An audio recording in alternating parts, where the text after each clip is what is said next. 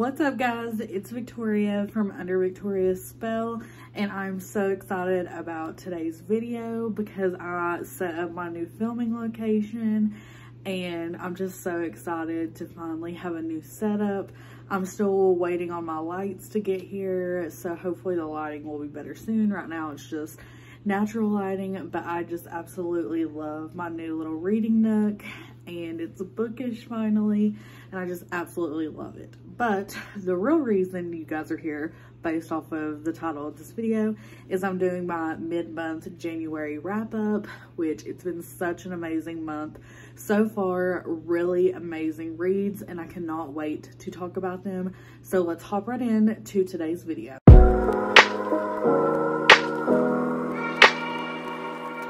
Okay, so in the first half of January, I have read 7 books, and I'm so proud of myself because I'm trying to read faster, and I feel like I'm getting through books a little bit more quickly. But it has been such a great month, and I feel like that's really what's encouraging me to continue to just knock out these books. My next few books are kind of longer ones, so those are going to take me a little bit longer to read, but I'm just so excited. So I have my notebook right here, and so if you see me looking down, it's because I have the books I've read and the star rating that I gave them. So I started out in January, my first read. I really wanted to pick up a new author, and this was a book that I put on my TBR, and that is Indigo Ridge by Devney Perry. And this cover is beautiful. I absolutely adored this book. I ended up giving it 4 stars. I felt like it was a really solid read. It was a great introduction to Devney Perry's books, and it had a little bit of romantic suspense. So this follows our heroine as she is the new sheriff in town, and her uncle is her grandfather is actually the town mayor, so he is there to kind of guide her along as well. And on her first night there, she decides that she's going to have a one-night stand with who she thinks is just someone passing through, and they have this really amazing connection and just spiciness in the back of a truck at a bar, and you know, I'm here for that.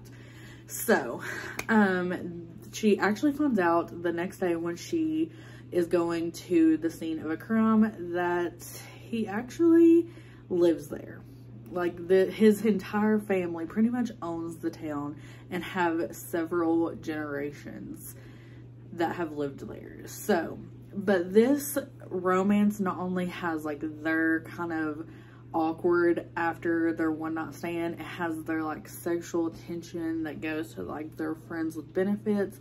But the part of the story that actually really intrigued me was the suspense part of it. So you kind of find out that in the beginning, like I said, our heroine goes to a crime scene and she thinks it's for a suicide, but things are kind of just not adding up. And there's also been other suicides in the past 7 years or longer, and so she kind of thinks something suspicious is going on there, as she, you know, it's very clearly with like the clues that she adds up that there is. I absolutely adored that part of the story. I was so here for it. And let me just tell you, I did not see the ending coming. I read some Goodreads reviews and I saw where people were like, I totally saw the ending coming. I was blindsided. I totally thought it was a different character than who it actually ended up being.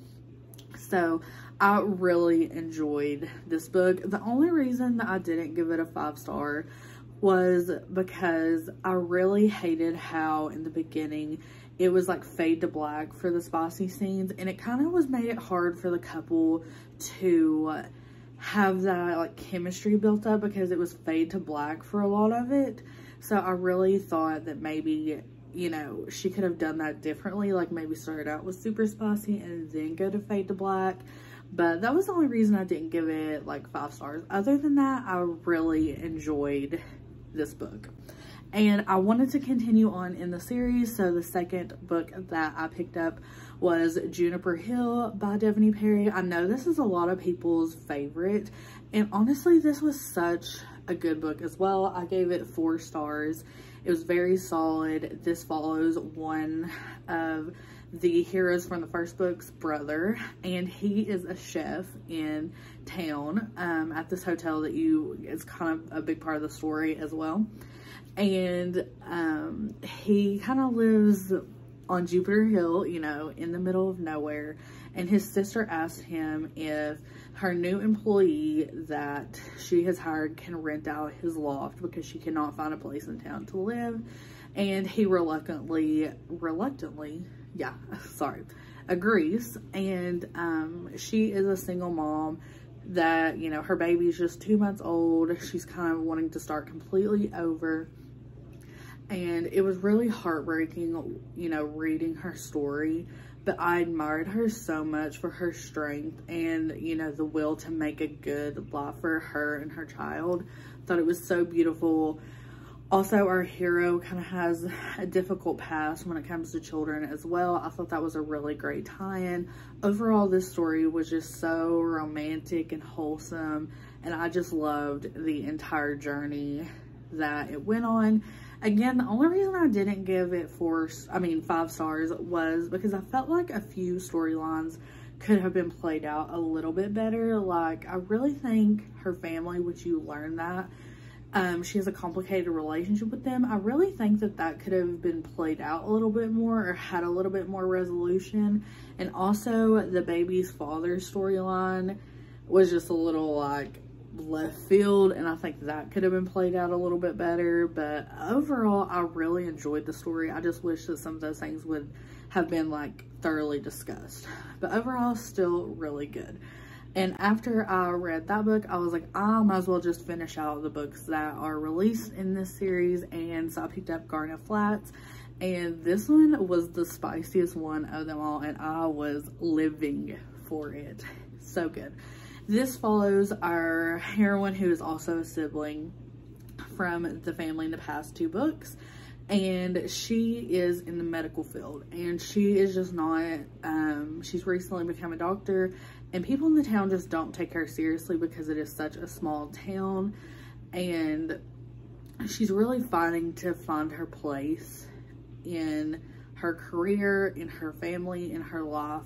And as she's figuring all this out, someone from her past shows back up and kind of just ruins everything, and enters our hero, who is a UFC fighter, which I thought was so freaking cool. I personally love UFC, so I love this representation in the book. So he has come in and bought a whole building to redo a gym because he's going to be fighting later in the year.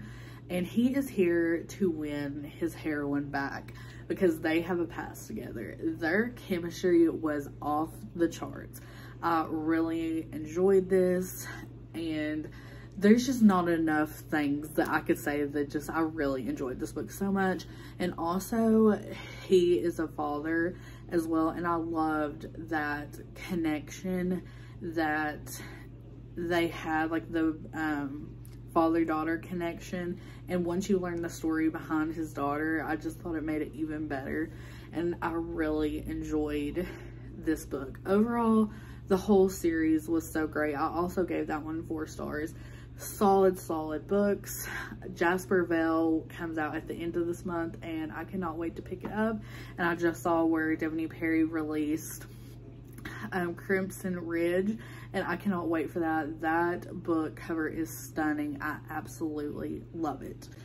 But the next book that I decided to pick up was actually the next 3 books. I actually did a video before this, and it's where I read Caitlin from the Love Librarian's romance recommendations.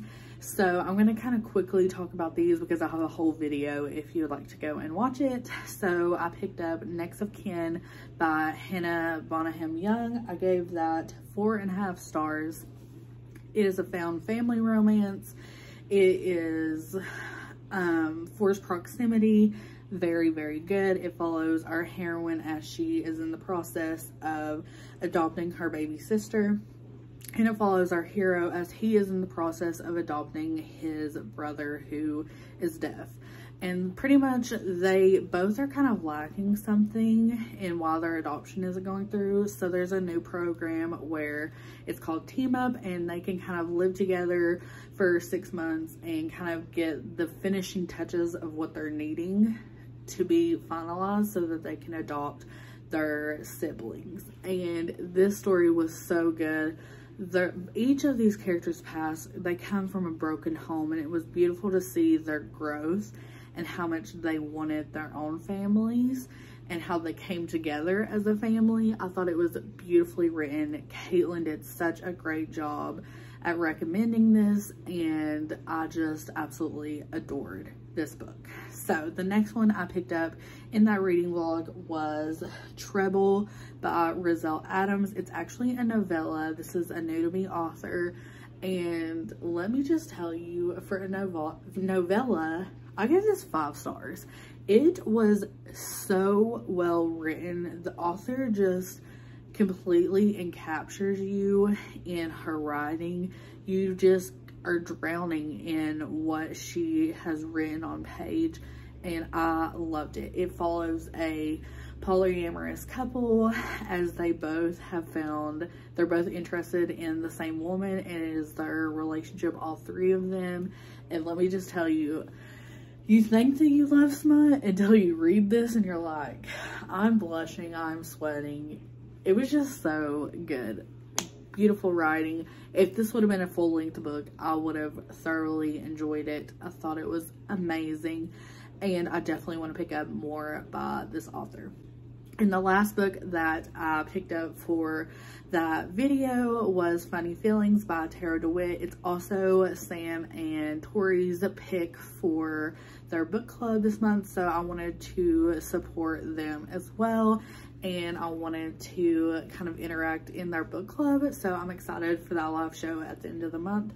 But I gave this book 4 stars, and it was definitely like the most unique romance that I have read this month because it followed 2 comedians, and I've never really read a book like that. I'm not the biggest rom-com fan. I like the deeper, steamy stuff, but like it was a very good story, and it had like some emotions behind it. But pretty much it follows our heroine as she is kind of trying to come up in the comedy world, and her manager just so happens to be a ex-comedian who became really famous. So it is their story together as they both have been secretly in love with each other for years. So it's friends to lovers, co-workers to lovers, and he is also a father of a daughter who is deaf, and she knows ASL, and it was just such a beautiful story. Another found family story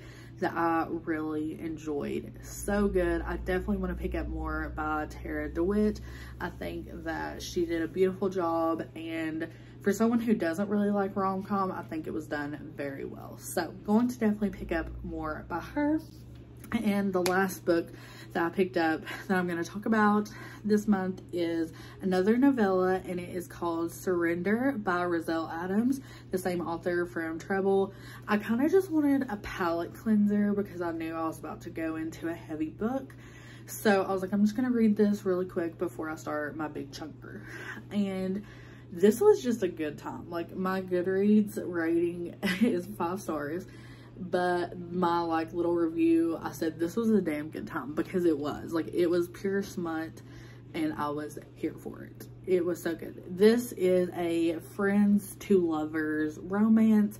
This follows our hero and heroine as they made a bet when they were in college that if they were still single 12 years later, that they would go away together and have a little rendezvous smutty good time. And that's exactly what they did, and I was blushing during these scenes. And like I said, this author, for writing novellas, she really like makes you not feel like anything is rushed. Like, everything is explained so well, and like by the end of the story I thought it was wrapped up really well, and it just like, I wanted to read more. I was like, how is it over already? it was just so good. I really enjoyed it. This author, if you're looking for some like novellas, a good palate cleanser, a good smutty time, this is definitely the author for you. I'm so glad that I decided to pick this one up. But those are the romances that I have read so far in January. I have had such a good month so far. I've enjoyed everything that I have been reading, and I just can't wait to see what else I read this month. So I want to thank you guys so much for watching, and I will see you guys on Friday with possibly a book haul. But yeah, thank you guys again, and comment below what you guys are reading this month. I would absolutely love to know.